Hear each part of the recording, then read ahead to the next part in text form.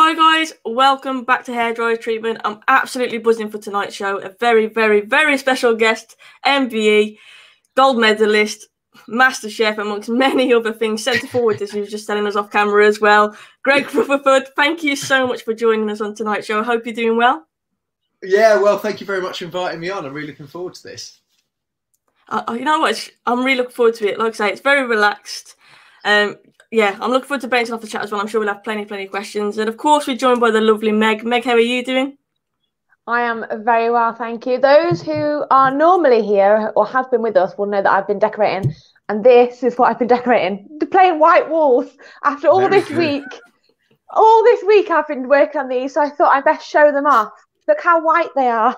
You know what, Meg? I didn't. When you came on, I didn't even look at Meg. I saw the wall and I thought, wow, that's some really impressive painting. Tell you what, all week I've slaved over this wall. I feel like I need to go down, because we just had one of our bedrooms downstairs. Well, I say bedroom, so one of our main rooms downstairs plastered. Sorry. So I feel like I need to go downstairs and show that off now. Hang on, no, I'm not going to. It's awful. But you see, I know how you feel with house renovations and whatever else. Takes a lot of time. Absolute nightmare at times, but it looks lovely. Your white walls look absolutely wonderful. Thank you. That is just what I was after tonight. That's it. Finish the show. Done. Right. Lovely seeing you guys. See you later. I love how Meg has actually moved her normal location for a video just so she could get that wall in the video. I love that. Well, as you can sort of see here, I've got like a bed. This is a bed frame purely because the house is being renovated. There's nowhere else I can go where I can hide from the children long enough where they're not going to come charging in, jump around or whatever else. So here we are in a bedroom upstairs, hoping that we don't get gate crashed by two little kids. So we'll see how it goes. It should be safe. Don't worry about it, because Meg many a time has been bombarded, haven't you? Bless you, live on stream. I have. Behind her. I did actually watch Greg's interview with was it with BBC, Greg, when your children came in, and I thought, oh, that's relatable, because that's what my children normally do. Come charging in. It was an absolute nightmare as well. And again, on BBC Breakfast. And then they just, the thing was, I'm trying to do that classic, like, no, out you go, please. And they just bounced around. I was like, what do I do? What can I do? I just had to carry on. Just had to hope for the best. Exactly. Just keep going on. Just the show goes on, as they say, doesn't it? Absolutely. Just keep going. But we've got a lot of things to get through, a lot of things that we would like to talk about. Obviously, I met you in London. A while back now. Found that obviously you're a big Manchester United fan, so we will be talking about Manchester United because we know that's why you're here. But before that, we want to get through a lot more content, if that's all right with you. And I want to start by saying, obviously, in lockdown, as many people are struggling, a lot of mental health issues have been going on. I know you did an article very, very recently, and on this channel, we do like to talk about it. And of course, today is International Men's Day, so I thought this would be a really good time for us to tie it in. And obviously, we've got Greg on, and I think it would be a really good topic. So obviously, in terms of mental health, Greg, I mean, what advice would you give to people who are struggling in lockdown? It is really, look, we're in unprecedented times as it currently stands. This is something that none of us have ever had to deal with, and obviously most people in the world have never had to deal with, even the older generations. So it is a really new thing to be having to get to grips with. And obviously lockdown's an incredibly difficult thing. And this is obviously where a lot of the major issues are stemming from. And I think obviously when you're taking away people's ability to do their normal day-to-day lives, things like depression and other mental health issues can really start to set in. And what I've sort of found, and I've been involved with a couple of campaigns during the lockdown period, and it seemed to be that, again, staying active is a really, really important thing first and foremost. And during the first lockdown, obviously, the weather was far nicer than it is now, but we were heavily restricted. I mean, we're in a situation where you could, go out an hour a day, that was it. And you had to really be quite clever with that hour of what you were doing in order to make sure that you were sort of getting yourself out and about and doing something that can work for you. And I think what is important is that you find when you are training, when you are moving, I mean, I say training, it's a very loose term. It could be going for a walk if you are into running or whatever else. Difficult, obviously, if you like playing football, because you can't obviously get together as a team. But genuinely being active, keeping yourself physically and mentally active is hugely important in maintaining and keeping a level body and mind. And then finding other things that you can do. So something I've been involved with really recently is a thing I was doing with the co-op, which basically was talking about baking and cooking with your children or with your family, or just taking it on as a bit of a hobby. Obviously, we're all stuck inside a lot of the time. And we obviously had that situation where everybody bought up all the flour in England. I mean, if you were trying to make banana bread when that buzz kicked off, there's no flour anywhere left. So there was a lot of it out there. But what is obviously important in those situations is then actually you do something that, again, is challenging. And cooking and baking things, that's something that really can help. And again, if you are part of a family, it's a lovely way to interact with the youngsters. That's what I do with my two boys. And it's things that you've got to keep yourself busy. It's a very difficult time. It's difficult for everybody.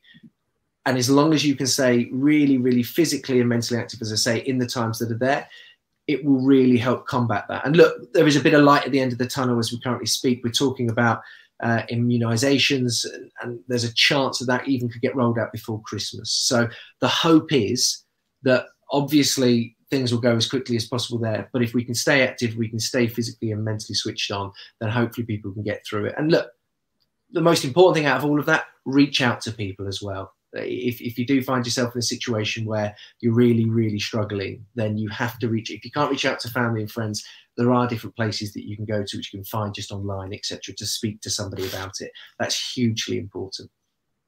I think we really echo that. Me and Soph and I have previously just said to you off air that, you know, we do like to talk about mental health on here. It's something that we have personally both experienced, you know, not ourselves, but with friends as well. What I do really want to talk about, and you don't often get to say this, very minimal people get to say, congratulations to an Olympic world medalist, a gold medalist at that. So I'm just going to take my opportunity to say, oh my goodness, that is absolutely incredible. So I want to go right back. You've probably spoke about the Olympics so much in the past eight years. But it's probably very hard to sum that moment up. But if you can, in just a few words, you can have a few sentences. I'll let you off. What was it? What was it like at London 2012 when you got that gold medal? Oh goodness me! I mean, and that is a couple of sets. That's very difficult. That's being a bit cruel, to be totally honest. Look, imagine the one thing that you've always wanted. I mean, be that scoring a goal for Man United or whatever, England or whatever, or going on doing. For me, from a youngish age, it was about achieving the best I possibly could in a sport. And I loved football, played a bit of rugby, badminton, whatever. So I was determined to find a sport that worked for me. My first sporting moment is watching Rutherford win the 100 metres in the 92 Olympics. Now, I feel like neither of you were born in 92. So that makes me feel a little bit, oh, yeah, there you go. That's good. I was probably, I was May 92. So I was just you were just born. That's good. You were both born. That's good. Well, just having my birthday, I'm starting to feel really old. But look, I had that as one of my first, and it is my first sporting memory. And the Olympics then became hugely important.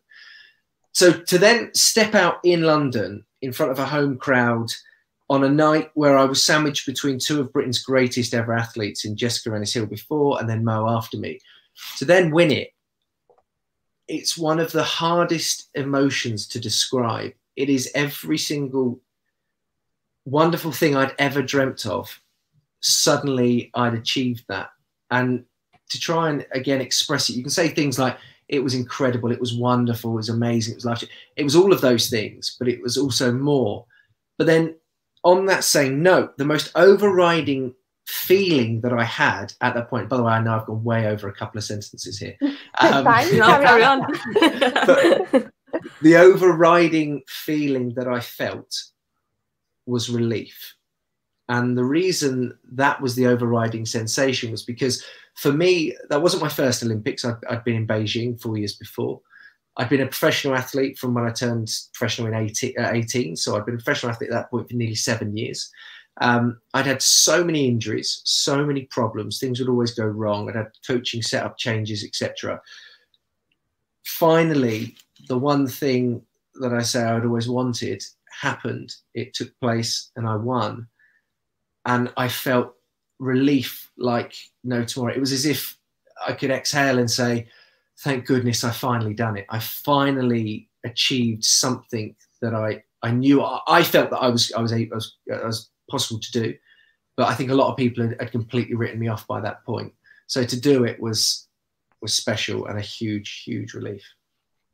Wow, I'm like Meg. I'm just in awe. Like I could listen all day to these stories. Alex says, "Hi, Greg. Tell us about what we talk about Super Saturday. You just spoke about that, but he also said, how did the home support help you in terms of winning the gold? I mean, the support from home. We're going to talk in a minute about the commitment of being an Olympian and how much work goes into that. But firstly, thank you, Alex, for the super chat. But also, how was it? How was home life for you at that time? I mean, to talk about the crowd first and foremost. I mean, that was special, and there's this one moment where the way it works for us in track is that we warm up on a warm-up track outside of the major stadium. So you have your Olympic Stadium, which obviously now is being used by West Ham, and it's far better when we had it for athletics. But there was another track that was sort of part of the car park now, I think it is, which we would warm up on, sorry. And then what happens is you're sort of taken into a pen, and then you're fed through into the stadium. So there was this moment where I'm standing in the tunnel in the far corner near where we would walk out, and I could just see the crowd. They couldn't see me. I could see what was going on. And there was this moment where on the big screen in the far corner, which I could see, Jessica Ennis was flashed up for a second while warming up, and the crowd just went mad for a second. And then wow. I walked out in this line. There's 12 of us that make the final. I walk out in this line, and this really weird moment sort of took place. I mean, I guess it's similar to when you walk onto a football field, really. So it's very, very similar in a major stadium.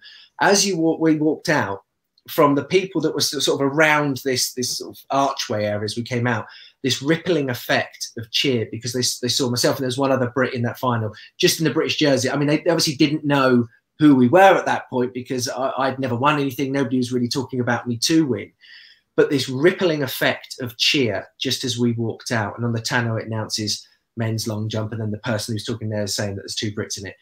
It took my breath away, like genuinely took my breath away. And I had this sort of moment where I felt myself tearing up for a second, because everything has been about this moment. It's about competing in an Olympic final for me. I mean, look, in 2005, we'd been announced as the host for the 2012 Olympics. At that point, I was still a junior athlete. I'd been going on this journey the whole way through with the desperation to be there. I was now there, and I had a chance of winning. And this crowd, as I say, it was unbelievable. And then there was moments during the competition. So again, the beauty of what we do in the field events is that you have your turn, if you like, and then you're walking back, you talk to your coach for a moment. It's very different to things like tennis, because you can interact with your coach. Talk to your coach, you then walk up, and when you're walking back to where you sort of sit, or in my case, I sort of would lay on the floor quite a lot to rest my old back. You're walking past the crowd, so the crowd will shout things at you. Now, and again, the nice thing is it's not like football, I guess. They're not shouting. I was going to say, I was about to ask that. I was going to say, get him up. Stop. You know what I mean? You're going to get sacked in the morning. I mean, do you know what? I'm just trying to think. I don't think I've ever been heckled in a stadium as such. I've definitely been heckled elsewhere, but I think generally, even in other parts of the world, they're really good to you. But what you find is that they obviously cheer louder for somebody of the home nation. So for us, obviously in London, it was always about us. But there was these moments, and there was this really weird moment. I think it was after round 2, where I'd then taken the lead in that Olympic final. And again, obviously the crowd all goes wild, everybody shouts and cheers, and I sort of a bit of a fist pump, all that sort of stuff. And then everything starts to calm down a little bit as you're walking back up. I've had the chat with my coach, Dan, and then I'm walking up, and then there's just this one voice came out, and he just said, "This is your time, Greg." And again, I didn't know the person, of course, like it was just somebody watching in the crowd. I heard it, I noticed it, I acknowledged it. And it was a really powerful moment where, again, somebody, and again, that person probably had never watched athletics before, but he had no idea. But those words that time he chose to use for me, it was, again, very, very powerful. And it just gave me that extra edge where I started to feel like no matter what anybody did on that day, this was my time, and this is my opportunity to win the ultimate accolade. And I will do everything in my power to do it on that day. That's crazy. I wonder who that person is. I feel like we need to put out there now. If you are that person, please get in touch, because I think Greg wants to say thank you. I would love to know. And actually, I'm pretty sure there is a soundbite somewhere on the coverage where that's picked up on a camera as well. So I think that it's possible. I'm pretty sure one of the times that I've seen little sections back that it's picked up somewhere, and there's a little nod to the crowd from me. So there's definitely, the person's out there somewhere. I would be fascinated to know who it was. Love that. Go on, Meg. Oh, go on. I'll read this one after you. Go on. I just want, when you talk about the home nation, and obviously you giving you such a boost. At the moment, there are no crowds at football stadiums. It's sporting events massively. Obviously, the Olympics got postponed this year. Yeah. I personally don't see a full stadium for a long time with the way things are going at the moment. What do you think, or how do you think that's going to affect the Olympics, athletics, in terms of, like you said, that one person shouted to you that it was your time, and that kind of instilled this momentum for you. There's not going to be people there. Well, how do you think that's going to affect Olympics or athletics?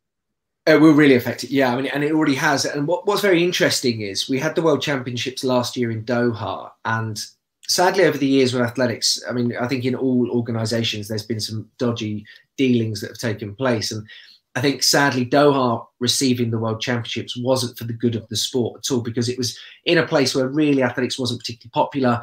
And what we ended up seeing is Dina Asher-Smith, who is now Britain's key athlete in track and field and is truly a special world-class athlete. She becomes a world champion in an empty stadium. And it was empty purely because it was nothing to do with COVID, obviously, at that point. It was empty because there wasn't any desire for people to be in that stadium.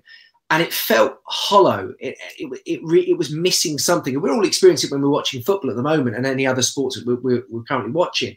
But that was an experience of it when there was no reason for there to be nobody there. And it didn't really feel like a world championship winner in that way. It was really, really odd.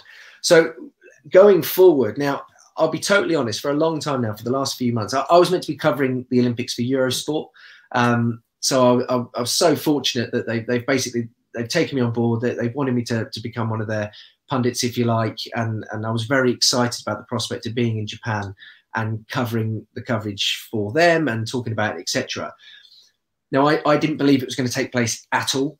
I genuinely thought there was going to be no hope of getting everybody in a position. But the conversations that we're now having behind the scenes, and obviously the talks of these vaccines, etc., there is a chance now that it will go ahead. And my belief will be, for anybody who can go into that stadium, there will have to be some form of vaccine that has been administered to them. And I think Japan in particular is going to do a massive, massive job in order to make sure those stadiums are as full as they possibly can be.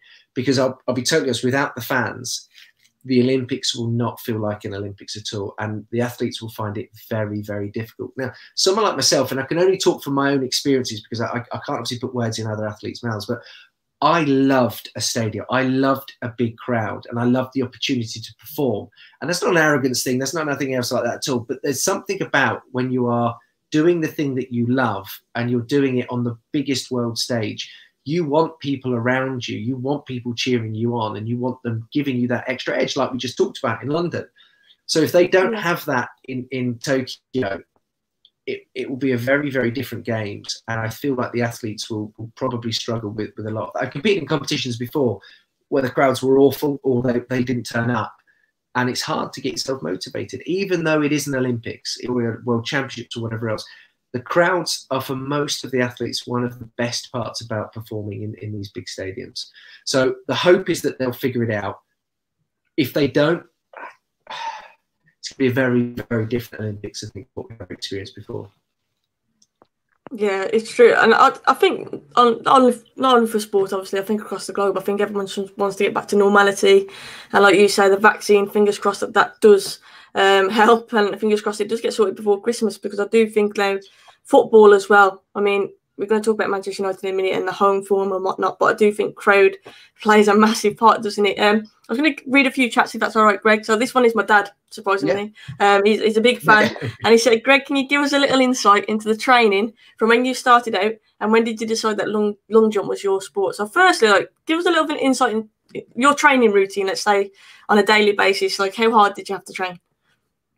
Yeah, it's always funny whenever I talk to footballers and everything else, they all seem to finish by about 1 o'clock and they'll go home and play on their Xboxes or whatever else they do. They definitely seem to. I picked the wrong sport. I think that's for sure.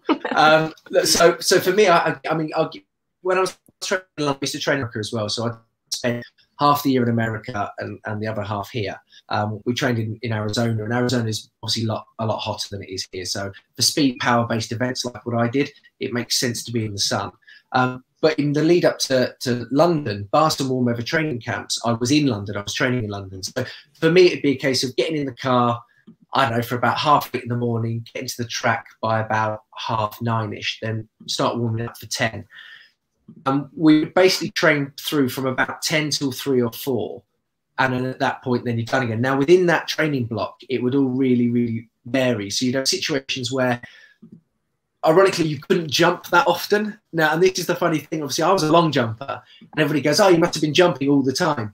In actual fact, we were able to jump probably once a week, maybe twice, because there's so much impact that goes through your body. And I had like 7 operations during my career to try and fix bits and bobs that kept falling off or going wrong.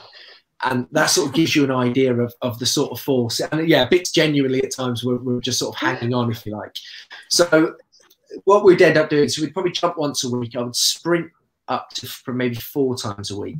Around that would be plyometric workouts again, so box jumping over hurdles and things, and then lifting in the gym. So weightlifting was a relatively important part of again, the strengthening of the general body in order to give you the opportunity to jump. And that was for me. Look, I always talk about this because I think everybody expects you to say, look, I trained all the time. I lived like a monk. It was like a monastic lifestyle, and all I ever did was train or sleep. And I think that's actually a healthy way of approaching. I think that's how we burn out. So I would take off a Thursday and a Sunday every week to recover. I had so many injuries in my early career that I had to find out what would work, what the balance would be for performance and training load. And actually having an extra day off, which was my Thursday, meant that I could perform better. So that was something that we had to figure out, we had to work towards. And I made sure when I wasn't at the track, I was completely switching off and I was thinking about other things, because again, I think it's very easy to obsess, especially about sport, because again, you love it, it's physical, everything else, but it can have such a negative impact on again, your mental health in particular, if it's all you think about at all times. So yeah, so for me, the training load was a lot of sprinting, jumping once, maybe twice a week, a lot of weightlifting, and then a lot of general circuit-based stuff, and then eating basically protein and veg, and that was it really. So the food side of things were quite boring really, but the training side I absolutely loved as well.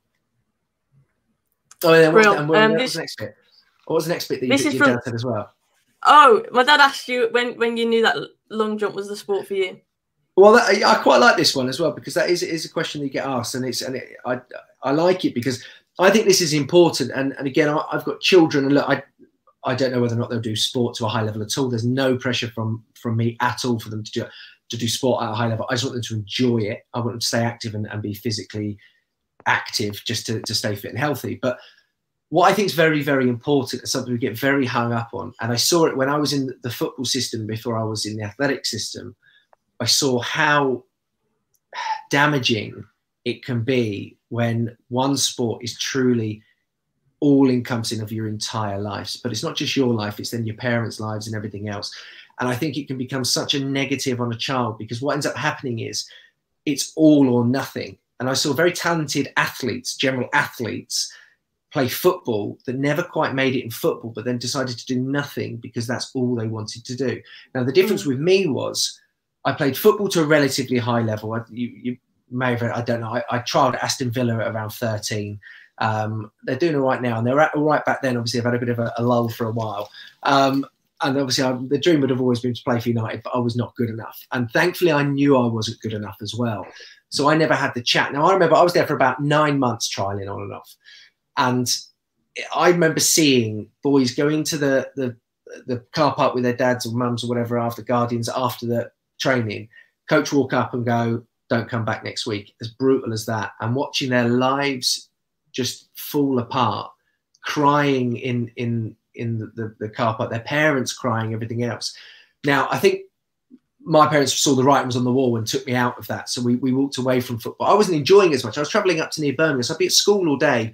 Then I'd be travelling up to Birmingham to then try and train. And I wasn't really in it. And around that, I was all right at rugby. Nobody was good at football, but I was playing sort of county level badminton as well. I'd also joined like the track team. I was sort of doing everything. But it's the one thing I would say safeguarded me going forwards, because I tried so many different sports. I actually gave myself the opportunity to find the one that would work. So the one common denominator that I had with all of these sports was that I was quick. So I can run quite fast. So stick me out on the wing or an inside-outside centre on rugby, I'm generally going to score you a couple of tries. I'll be knackered and I'll probably have an asper attack and have to stop after a couple. But at least I've got a few points on the board. When I played football, I was always up front, and it was kids football, get the ball over the top. I would always skin a defender, and then 9 times out of 10, one-on-one for keeper, you score. Although probably in my case, it was maybe 5 out of 10. Because definitely once I got that final touch was a bit like a hit and hope, if I'm totally honest at times.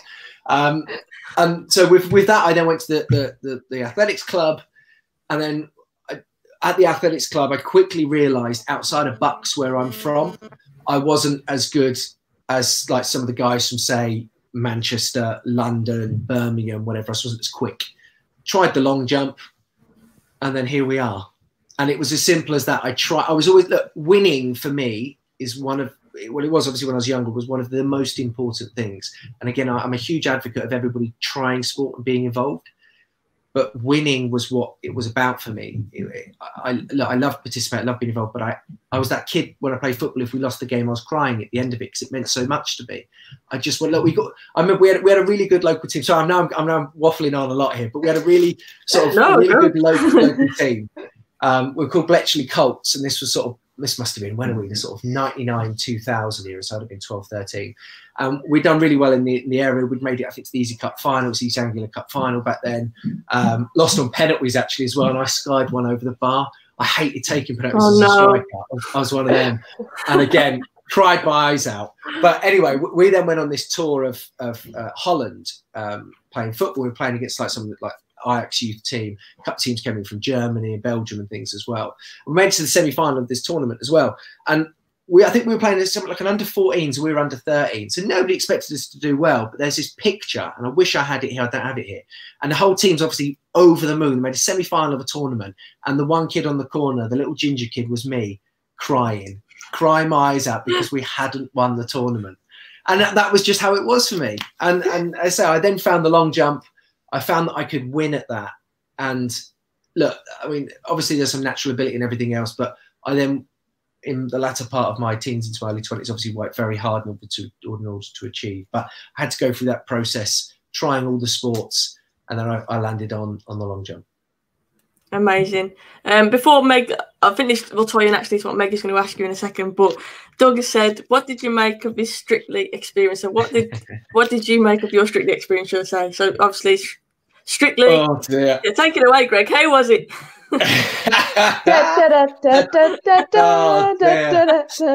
Still gives me heart palpitations, that does. Dear oh dear. Do you know what? They sell it to you in a really different way. They say, look, you only have to train 12 hours a week, be really good fun, you'll be great at it, whatever else. Good Lord, were they wrong. So I trained probably 10, 12 hours a day because I was so, like, I thought I was awful at the thing. Like, I tried so hard, and I am a tryhard with most things that I do. And I was determined not to go out the first week of it. So literally, I just killed myself all week, every week, in order to do it. So my experience probably wasn't as fun as probably other people, because I was so, I knew I'd never win it, and I knew like there was genuinely no chance. But I just didn't want to be crap. That was basically all it is. I didn't want to be rubbish. So yeah, it was different. And you know, really interestingly, and I think this probably shows a little bit about, again, the way my mind works and my mindset leading into things. When I was truly happy on that show was the 2 weeks that I was in the dance off, because there was something about you're back against the wall again, and I have to perform now to stay in this. And I used to love those moments when I was competing as well. If I'd had a couple of bad jumps, oh yeah, so I've just seen that flash up there. Don't watch me on House of Games at the moment. I was awful on that show. Angela Barnes is on there as well. And she's like a freak of nature. She is one of the cleverest humans I've ever met in my life. So yeah, I'm awful. Please don't watch me on House of Games. Strictly was a fascinating experience, and seeing how it works and seeing something as big as that. I mean, it's the BBC's biggest show. We were averaging, I think, 11, 12 million people a week watching. And that gives you an idea in UK TV terms nowadays, that's massive, because obviously we have so many channels. To get that amount of viewers is huge. But as I say, I truly enjoyed my time when I knew that I was possibly going to go out, and it wasn't because I was going out, it's because I love those moments when I have to perform. You're forced to perform, and I loved it. It was that was the good part of it. The rest of it was really hard work, and I moaned a lot. Those moments were the best bits. You did make it to you made it to Blackpool though. You did make it to Blackpool. I did make it to Blackpool. Yeah, good knowledge. Yeah, or probably just read it. No. I'm quite a Strictly girl. I quite like a Strictly show. Yeah, I do quite like it. When they can obviously do it with a crowd and everything else. I mean, well, Blackpool's. Where are you guys? You guys are based in the Manchester area, aren't you? Like you can surely like Black. Well, I mean, it's not a million miles away. Like, it's closer than you are, obviously, than me. You get yourselves up to Blackpool next time it's on, because there's a lot of seating there, and it is amazing. Like you see the show in all its glory, and it really is special. Like it is a special show. So to make it to Blackpool was was amazing. But I was rubbish. Like, I just tried hard. I've got a little girl who likes all the sparkles and sequins, so she would be made up. But there is another show going on at the moment where your Olympic counterpart Mo Farah, who won on Super Saturday, is taking part. Now, my question would be: would you swap the sequins for the slugs? Because would you like to go on? Could you go on I'm a Celebrity? Is that something you'd love to do, or is that something you'd love to just be watching? I've always said no. So, and it's purely because, I'll be honest, I'm pretty good with most things, but I'm terrified of spiders. And it's like an irrational fear. And I hate that I'm afraid of them. And I've got better. Probably in the last year, I can hold a spider that's probably the size of a 10p or so. And I can throw them out. But obviously, like what we get, like those, what they're called wolf spiders, whatever, house spiders that you get all the time, the massive ones. Yeah.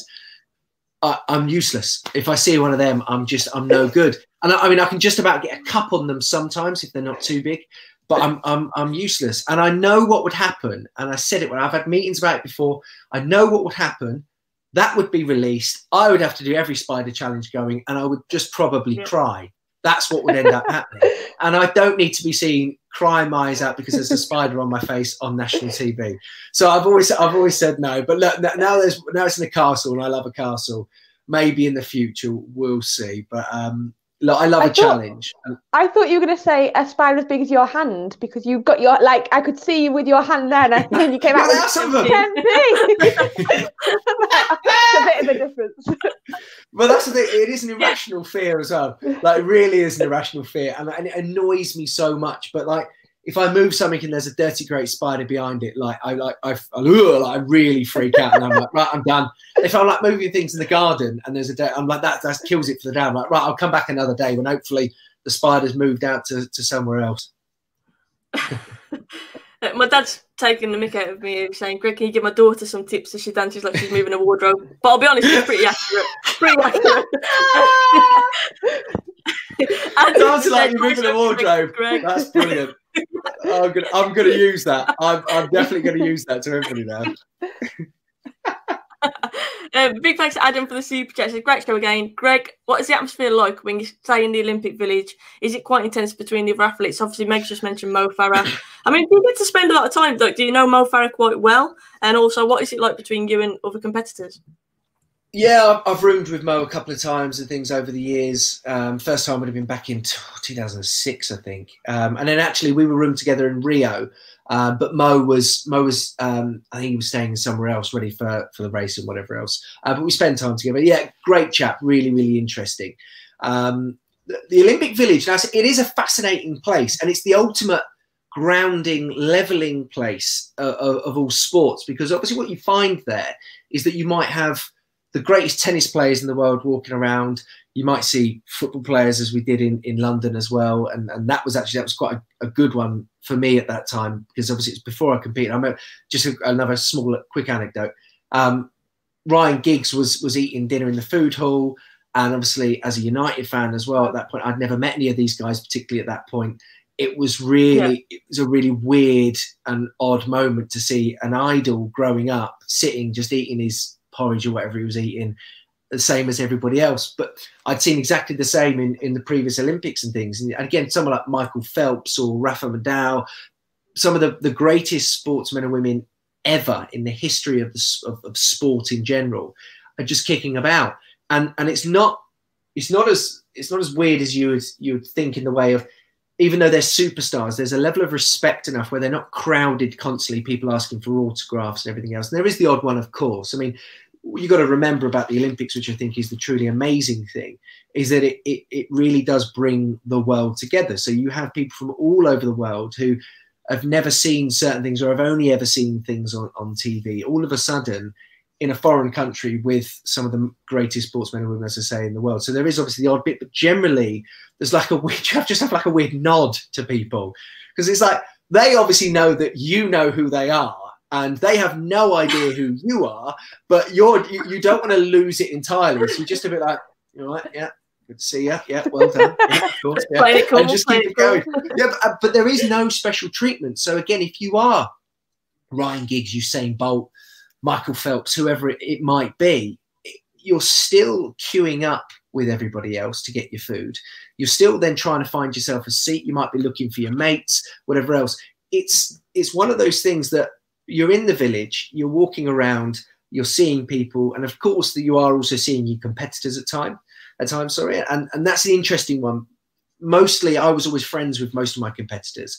One or two I wasn't massively keen on, and you just don't really speak to them as such. But it's a really weird melting pot of genuinely every culture and civilization coming together, living effectively under the same roof, eating foods. Now, an interesting thing about this, so what they do is they bring in this company, I think it's an Australian company, that sets up this massive tent, really, it can hold 6,000 people at one time. And in there, you've got food from around the world. I mean, it is like, if you like, I love food. Like I'm big into my food. That's hence why I weigh about 10 kilos more than I did as an athlete now. I love food.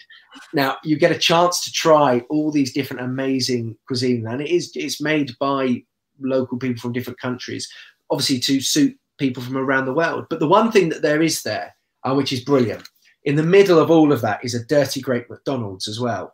So you're in this massive tent, you've got all this food from around the world, and you've got a dirty great McDonald's as well. And you always know, if you were to be dropped off and you didn't know what day it was or what time during the Olympics, what you do is you look at the queue for McDonald's, because if the queue's massive, you know you're heading towards the end of the Olympics. If there's nobody in the queue for McDonald's, you know it's the start of the Olympics, because basically people finish, they're done, they've had their time out in whatever stadium doing it is, and then everybody just flocks to McDonald's. It's hilarious to see. So, and the other thing is as well, obviously, because what we said, there are people from around the world. There's people that have never seen a McDonald's before. So to them, it's like this restaurant. It's like, oh yeah, I'm going to go to McDonald's. It's this really famous American restaurant. So you'll just have people just eating McDonald's all the time. You're thinking, that's not very good for performance. So yeah, it's an amazing, again, it's an incredible place. It is truly a village inside this bubble, which is the Olympic Games, which, as I say, is, in my opinion, is the greatest sporting event there is, just purely because it brings everybody together from around the world, and it really is inclusive. Something like 212 or 216 countries are in an Olympic Games. somebody who's at least represented as well. And obviously it's men and women as well brought together. And again, it's the ultimate leveler. And I think that is a truly wonderful thing. There you go. If you've never seen the Olympics, that's me trying to sell it. You know what? The Olympics, like 2012 in particular, like I couldn't take my eyes off it. I loved it. I found myself watching sports I'd never even heard of before, but I just absolutely loved it. Like I was just so engrossed in it. And like you said, like the atmosphere around the UK, it just felt so positive from the Olympics. Like everyone was just lifted from it. Everyone was buzzing to watch it, getting back from work, sticking it straight on. And I just love the atmosphere that it creates. It's really, really positive. But in particular, 2012, like I say, because of it being obviously held in London and whatnot, it was just so nice for the UK. But we've mentioned that we've got to talk loads of positives, and then we're going to get onto Manchester United. So we're going to get to that Manchester United topic right about now. You've queued that up well. You've queued that up very well, yeah. I will also say, guys, if you've got any questions for Greg, please pop them in the chat as well. We'll get through as many as we can.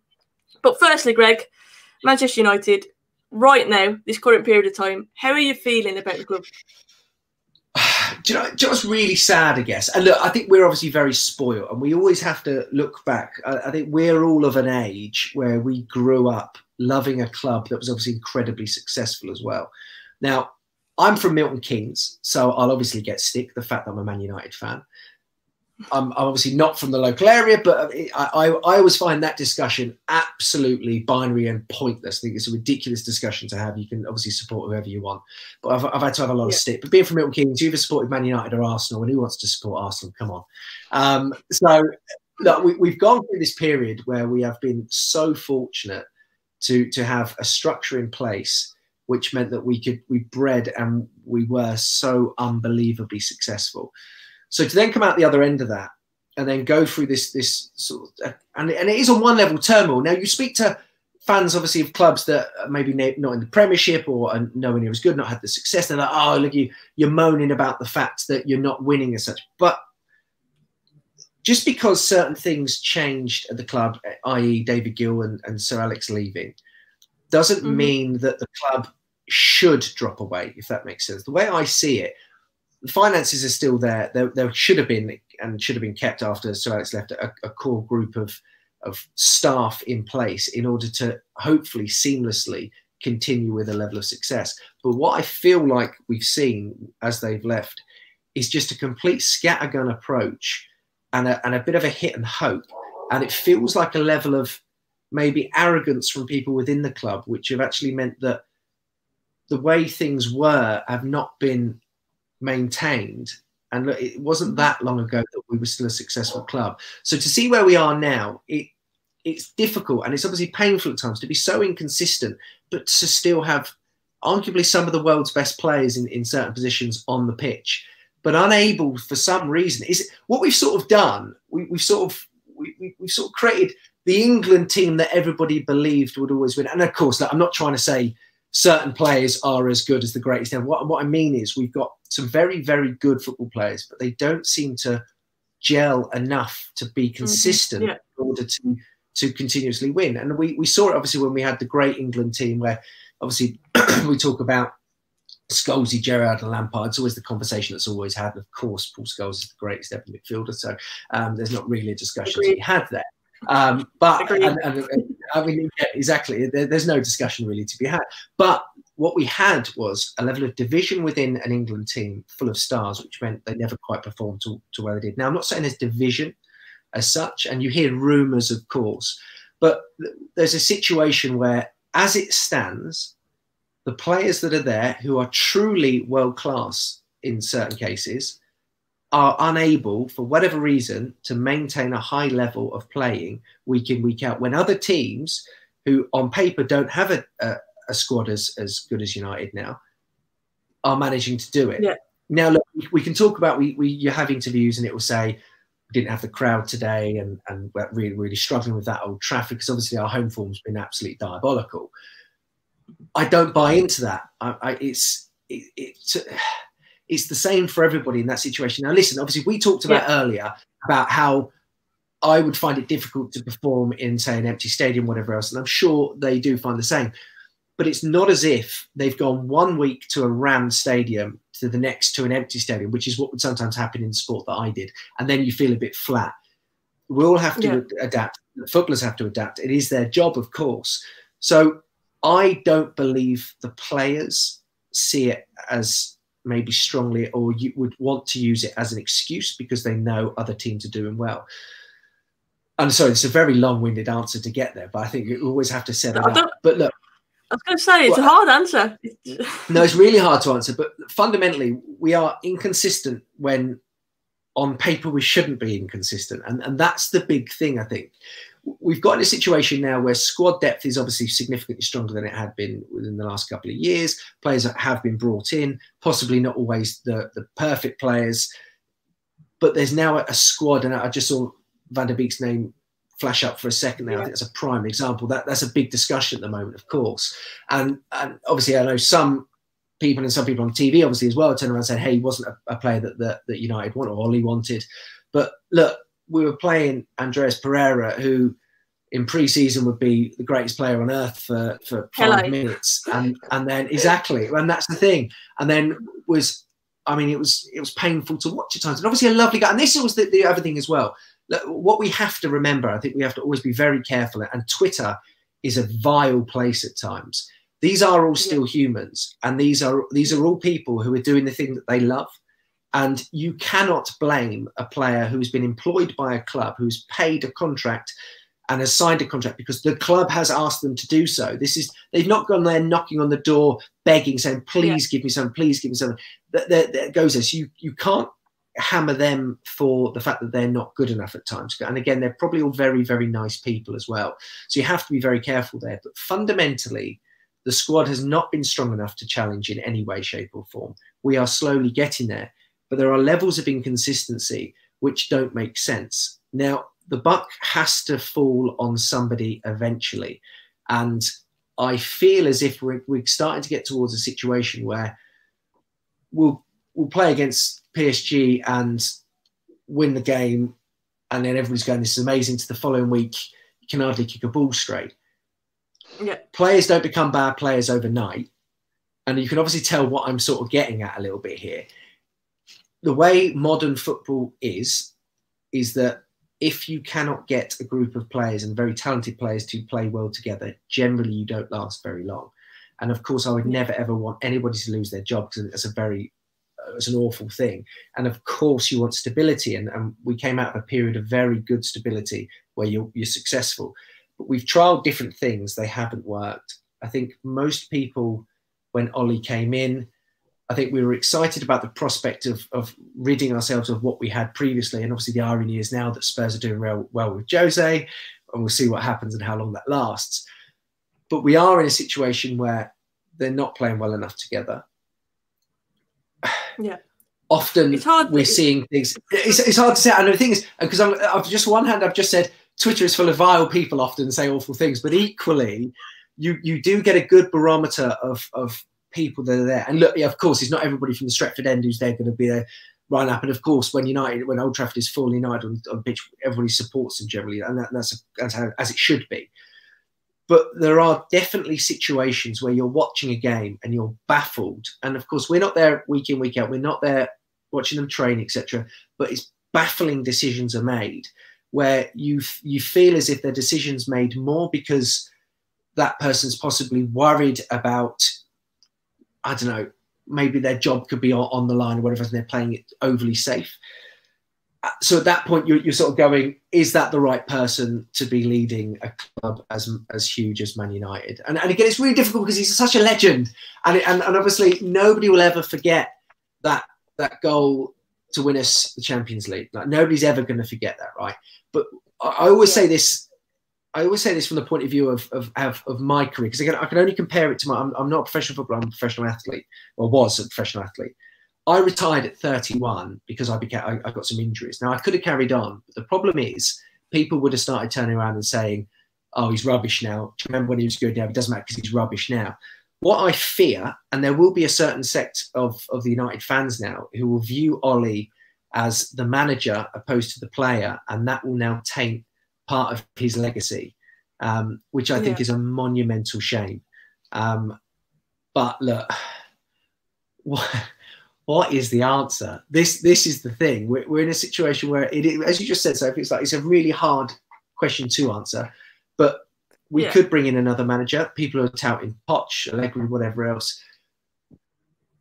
The squad going to respond to it? You don't know. It's different now, isn't it? And this is the other thing as well. Things have changed in professional football. It is difficult to judge what will happen, but currently I don't know, or if I don't have confidence that it's going in the right direction. And I've just given you about a 10-minute answer for something that could have been a lot easier. Sorry.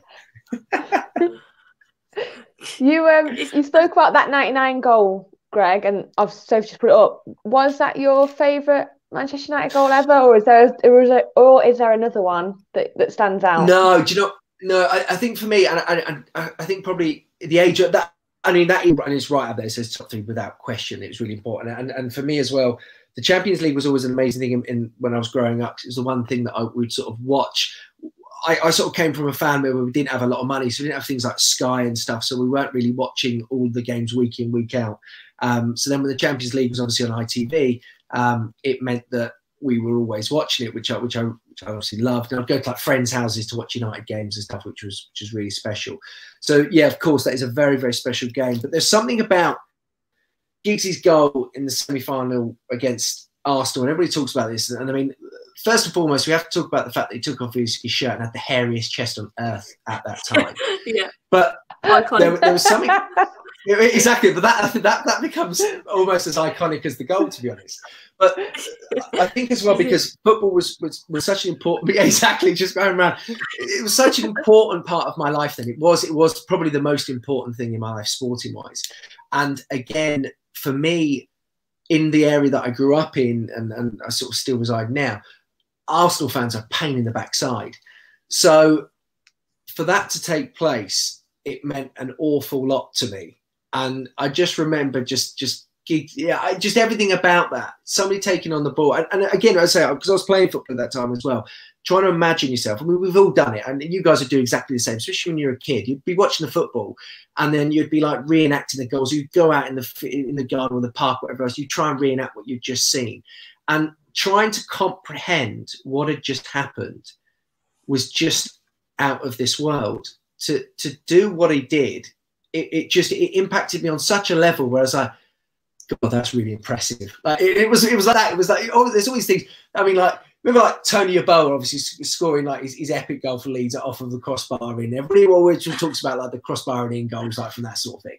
And you sort of go, yeah, it's doable, because like you hit enough at a goal, you can hit the crossbar and it's going to go in. But having the ability, so obviously Giggsy, to take it around players as he did and score, you realise at that moment that there's something very, very special about certain players.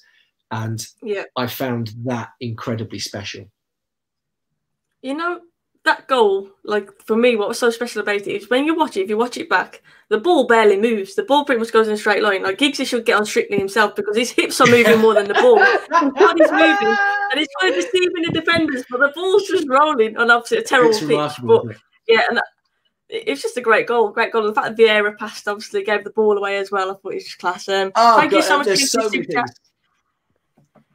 It says, sorry, he's chatting me up in the problem with it.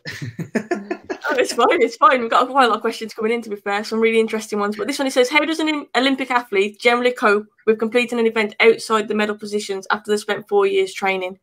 I mean, you've worked so hard, Greg. How would you sum that up?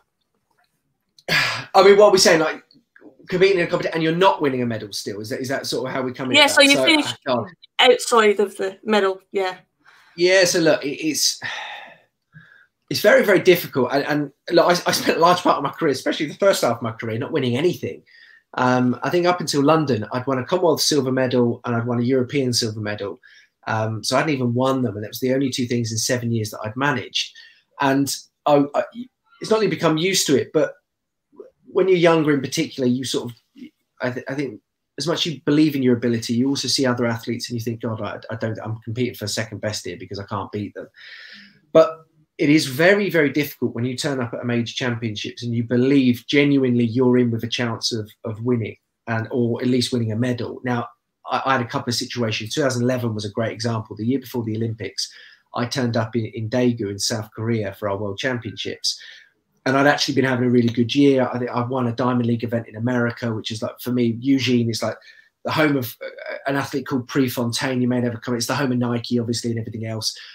Really, really big event. And I managed to win that event. And I started to be sort of recognized on the world scene a bit more.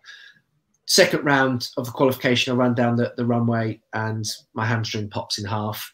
And that was me out of the championships. So to be in that comp, travel all that far, all that way, so and train so much for this one event, for it to then go out in qualification, it's really, really difficult. And then you find yourself in other situations where you just cannot perform to the level that you normally would. And I had a situation again, 2013 actually, my hamstring was in half. I still decided to go to the World Champs again. World Champs every 2 years in athletics. And I physically couldn't run quick enough in order to jump far enough. And I missed out on going to the final by about 3 centimeters or something. And that's really, really difficult because, again, what you then feel like at that point is, why have I wasted my time? What an absolute waste of 6 months, or whatever it has been, prepping for this moment. What was the point in doing it? And at that point, it's really, really useful to have, obviously, a very strong team around you to pick you back up again, because the brain is an awful thing at times. Your mind can really play tricks on you, and you can start to believe that actually, what is the point in doing these things? And I had that in my early career. I nearly retired at the end of 2007. I didn't think I'd make the first Olympics, etc. I genuinely, I started looking for work again, because people always forget with me as well. Like, I worked for the first few years of my younger life. Came out of school, started working. I worked a few different places, whatever else, and then fortunately could turn professional. I was earning sort of pennies when at the start of my career, but it was just enough while living at home that I could get by. So by that sort of 2-3 years in, and it wasn't going well, I was like, well, I just need to get a job, don't I? And actually having the people around me that I did, it meant I stayed on the right path, and managed to obviously get here. But it is hard and it's difficult. And we're sort of remembered by generally our Olympic Games. You can probably hear one of my children screaming in the background now. It's cool. They found you. I have a feeling they're in the bath, and yeah. So hopefully, as long as they don't fight, we'll be okay. But yeah, look, it is hard. It's genuinely hard work. But so that's when it's so important to have the right team around you. And actually, one of the most important people for me, especially my early career, is my best friend Andrew, who's also an athlete. He's Olympic bronze medalist in the 4x4 relay. And having somebody who, again, believes in you and you're so close to, it genuinely massively helps. Bro. Alex, thank you for the super chat. He says, does Greg keep in touch with fellow athletes from 2012? And also, who is Greg's favourite Manchester United player from the past and from the current squad? So I'll start with the first bit. Do you keep in touch from athletes from 2012? Yeah, so you still see some from time to time. So different events, different shows and things. Mo, it's difficult because obviously he's still an athlete, so he's still competing a lot, and he's away, so you very rarely cross paths with him. But when I do, it's always really nice, and like he's a good chap. Jess, again, based up in Sheffield, so you see ever so often. And again, amazing human and an amazing athlete. But then there is some of the other people. So one of my best friends, and again, roommate for most of my career, is a guy called Steve Lewis, who was the British record holder in the pole vault. He now lives in America. So we go out to America in Arizona, visit him every year, which is nice. Well, I can't at the moment, obviously. But yeah, there's a core few of my friends, because look, you become very close friends with a lot of the other athletes because you're with them all the time. Like your life, and it's changed slightly now, but when I was a journeyman athlete in the younger years, you're bouncing around from country to country, living out of a backpack, going home for a few days, traveling again, training a bit, traveling again. And people struggle to understand that. So when you have friends, and I do this in very lots of normal friends, if you like, that don't do sport, they can't really sort of bring themselves to understand why that's hard work, why that's taxing, etc. So generally, your friendship groups become other athletes. So yeah, there's a core few that I still speak to an awful lot, and yeah, they're some of my closest friends. Brill. And your favourite player from the Manchester United? I'm going to say favourite player from Manchester United, full stop. I'm not going to say currently. I'm interested to see who your favourite player is of all time. Yeah, do you know what? Look, there's a couple of reasons why. Now, when I played up front, so it was a different position, but there's a certain sort of distinguishing feature about me as a person that most people will recognise straight away. And it's obviously used in a derogatory term most of the time by most people. And of course, it is the fact that I have ginger hair. Now, when I was playing football, I was always sort of just called like Little Paul Scholes. Again, played obviously different positions and were very different players. He was good, I was awful.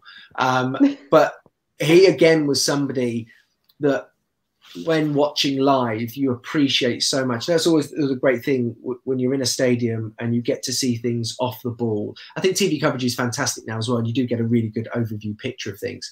But actually watching the way players move, and I'm obviously referring to Paul Scholes here, and then maybe that might be seen as slightly cliche because, again, he's been obviously touted as one of the greatest players by some of the greatest players to ever play the game as well. But I really loved the fact, and I was quite a shy ginger kid, and I think that is important to sort of mention when I was a younger athlete, when I was a young lad as well. And to see that a man that was so incredibly talented at what he did in sport, which I loved, and then was also really unassuming and obviously never did an interview, was terrible. I don't know if you must have seen this. There's like that footage of when they were still in the under-18s or whatever it is, and it's the Nevilles and Nicky Butt, David Beckham, and then Scholes there, and Scholes does a bit of an interview. And it's one of the most awkward, cringy things you've ever seen. And it's hilarious. And you're watching it and you're going, that's why he didn't like doing interviews. But yeah, as I say, to see that and look, you're often influenced by people that you have a direct, relatable fact with them. And for me, that Paul Scholes, especially, look, in the 90s, early 2000s, whatever else, being ginger, you get ripped all the time. But I could always be like, well, Paul Scholes is pretty good though, isn't he? So for me, he was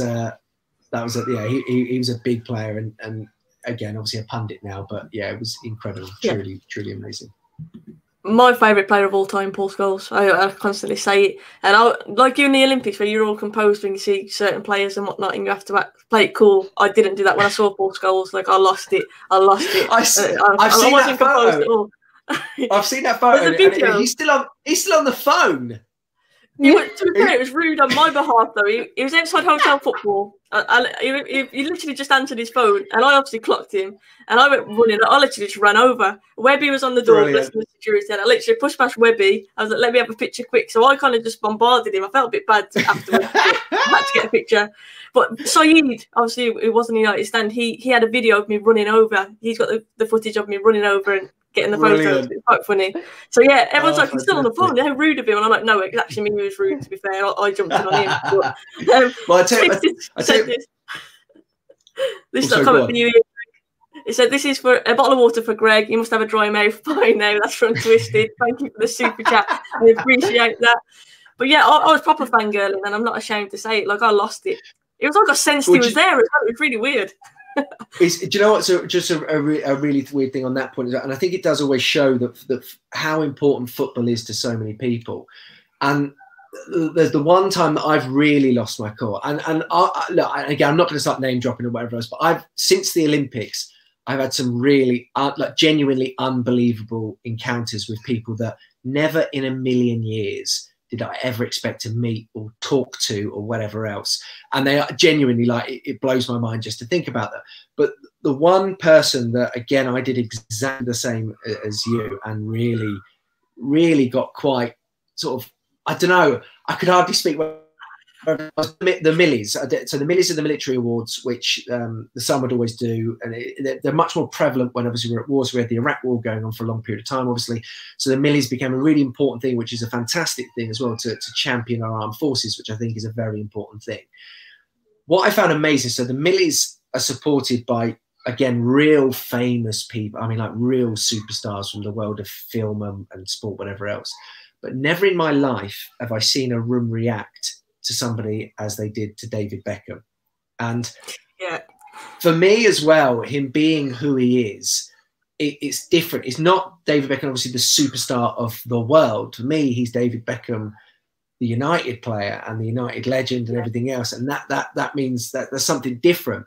But what I always found amazing, I remember at the Millies, he was walking from one end, sort of coming round. And first of all, when he stood up, the whole room went quiet. It was bizarre. I mean, like Liam Neeson was there. I mean, obviously the really famous actor. It was like, who else did? I think Hugh Laurie might have been there that year as well. So some really big names in my things. But no, like everybody was like, fine. But he stood up and the whole room went silent. And bless him, honestly. People started then running to him to get photographed as well. So he's trying to make his way through, and every two steps he's being stopped and somebody taking a photograph. And he took the time with every single person. He was incredibly polite to all of them. Anyway, he's coming closer and closer, and I'm on the table, and I think people can sort of see it that I'm like sort of itching. Just like go say hi, like just going down. I was like, oh, I felt bad for him anyway. I was like, no, do you know what? I have to do this. So I sort of went over and I went, oh, David, I'm really sorry. I'm so sorry to do this. Can I have a photograph? And he went, yeah, sure, Greg, no problems at all. How's things going? Are you jumping all right? And literally, wow, like I couldn't. It was just and I was like, yeah, thanks. It's fantastic. Thank you. This is great. I went up about 18 octaves. Like, didn't know what to do, and I must look like the biggest moron on earth. But having that moment. But again, he stood for the picture, wished me luck, and everything else, and it was just incredible. And again, for me, a very, very special thing. And so I don't take pictures with many people because I'm always too embarrassed to do it. But that's special. But I will get Scalzi at some point as well. That's a plan of mine. Just don't get him on the phone. That's my only advice. Yeah, exactly. Yeah. On the phone. But then United Central, that is actually Saeed. I just spoke about you, Saeed. I mentioned the fact that you recorded me running over to get the picture of Scalzi. Go and check out his channel. Go and hit the sub button. But Meg Beckham, do you reckon you'd be fangirling if you ever got the opportunity to bump into him?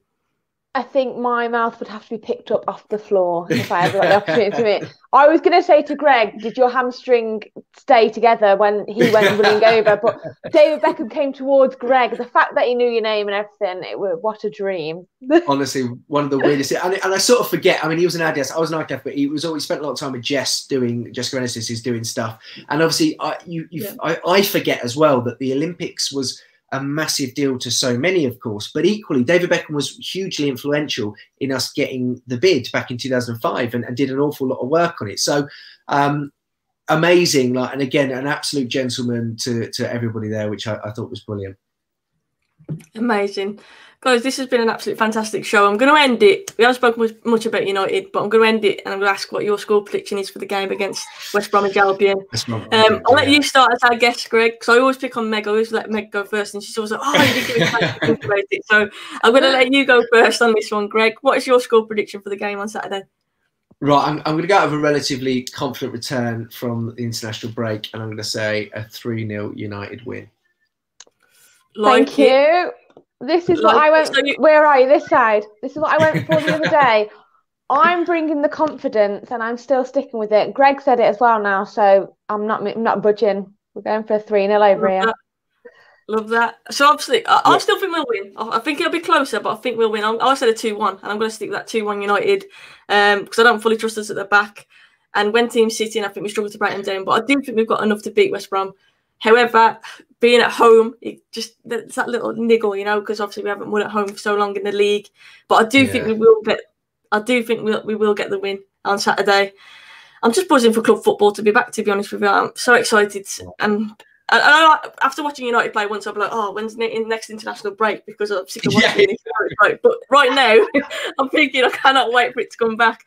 Twisted, thank you. This is Lady Choose a share quality bottle of wine and Brini when you beat them anyway. Yeah. To be fair, if you're celebrating beating West Bromwich Albion with bottles of wine and that, then you know that we're struggling. To be fair, we should be beating.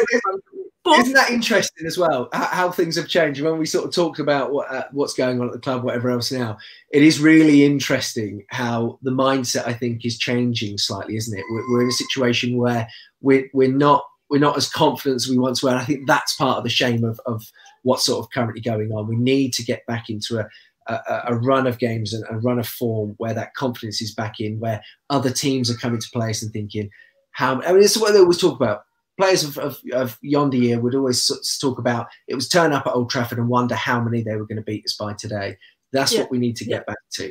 And I think it's a shame that we're all sort of going, I mean, it could be a banana skin, but at least we're confident it's going to be 3-0. I think that's a decent prediction for sure. You know what, 3 points, I'll take it, regardless whether it's a 1-0 win. As long as we get the win, I think that's really important at home as well. But it's like you mentioned, it's the lack of consistency at the moment, isn't it? It's such a yo-yo team. It depends what mood the players turn up in.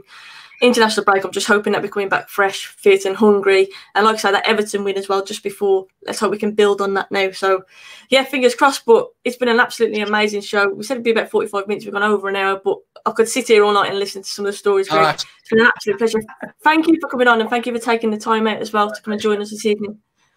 No, thank you so much for having me on. And I'll happily come. If you ever want me back, I'll happily come back on again and we can chat about a few other bits and bobs.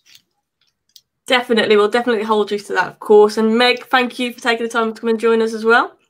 No problem at all. A huge thank you to Greg. Some of those stories are just incredible. Incredible. It's so nice to listen to what you've just said. So thank you very much for coming on.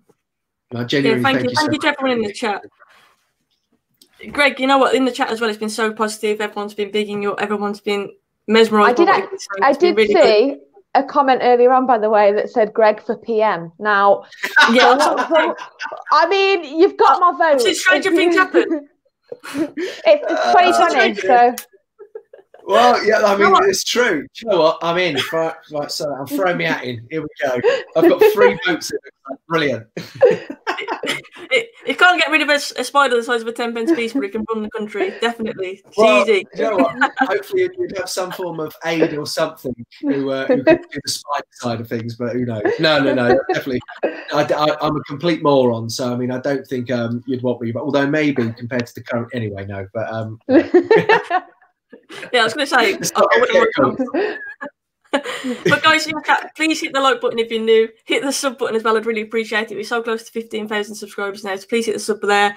Go and follow Meg and Greg on Twitter and Instagram as well. Go and check out their socials. I will pop them in the description.